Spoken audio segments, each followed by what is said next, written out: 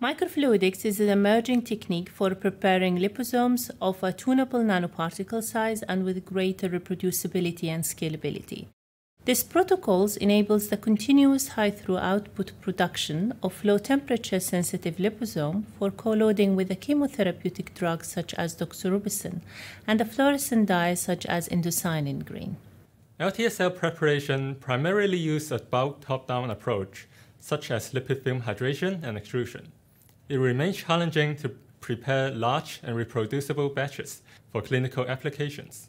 A major advantage of microfluidics is the ability to handle small liquid volume with a high controllability in space and time, while operating in a continuous and automated manner. Demonstrating the procedure with Calvin Cheung will be Guanglong and Amalia Ruiz, the postdoctoral researchers from my laboratory.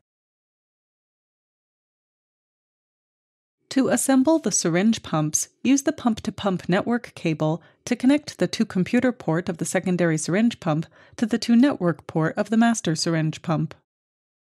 Use the PC-to-pump network cable to connect the 2 computer port of the master pump to the RS-232 serial port of the computer.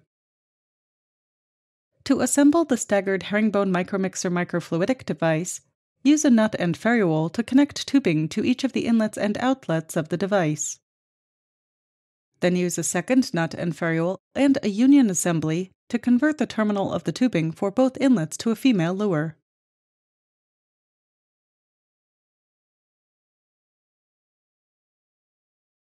To set up the pump control software, use the Setup button of the syringe pump to assign the address of